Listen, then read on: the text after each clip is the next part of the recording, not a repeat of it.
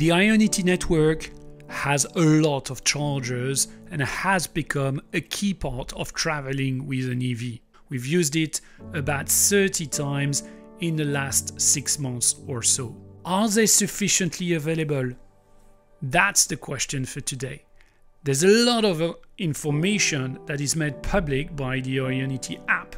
We're taking a look at that over a period of time to get a sense of how busy those connectors are in the various stations.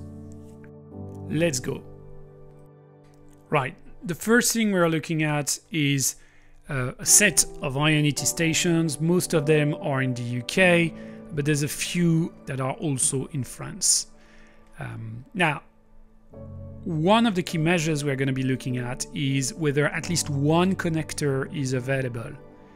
And that means that if you were to get there at this point in time, you would be able to connect. Okay, so it ranges, some seem to be available even between 7 and 11 at most times in the day on average.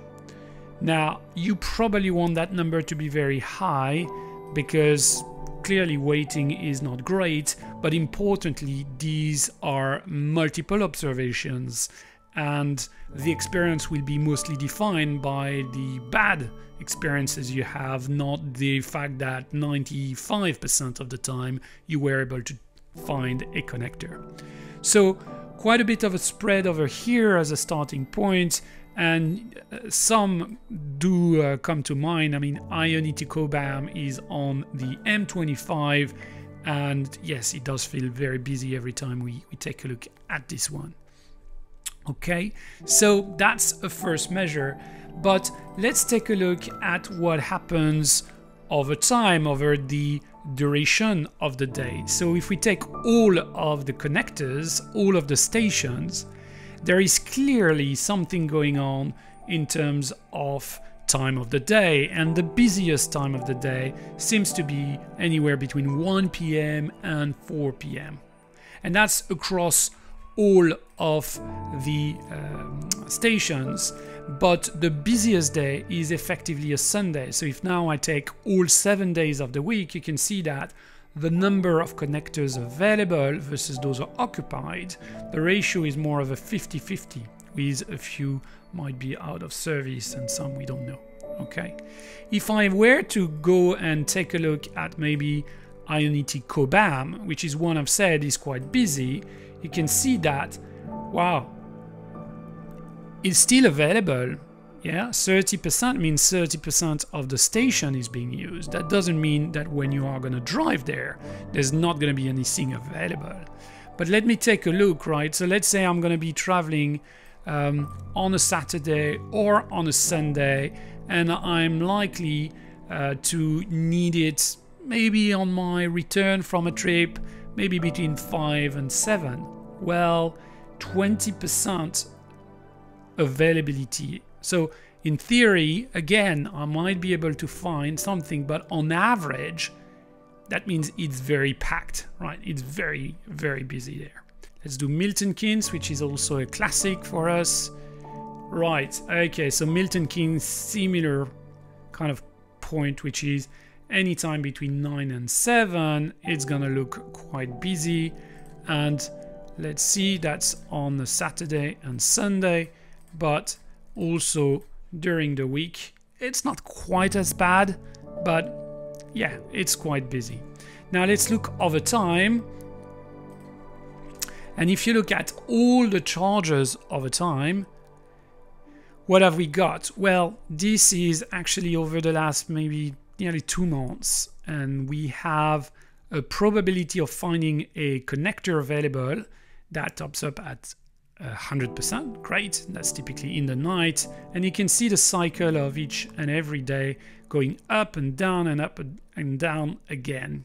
So there's quite a bit of a cycle going on over here.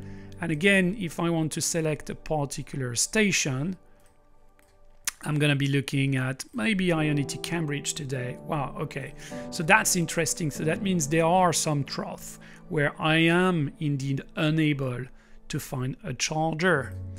And what about our Ionity Cobham now. There again, right? So sometimes the probability goes down to 0. That means there was no connector available. Now, it doesn't seem to be that often, but it does happen. So let's have a look by day of the week. Again, this is the bit where it seems that Saturdays and Sundays, let's select all the station. Right, so yeah, similar, but Saturday and Sunday is a little bit more busy if you look at all the station.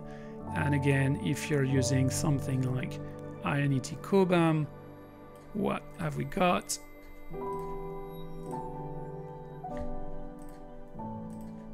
Right, so yeah, there you go. Thursday, for some reason, is a good day at Ionity Cobham on average.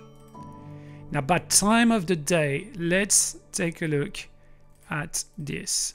And again, let's focus on that one station. So what is my probability to find between 7 and 11 p.m.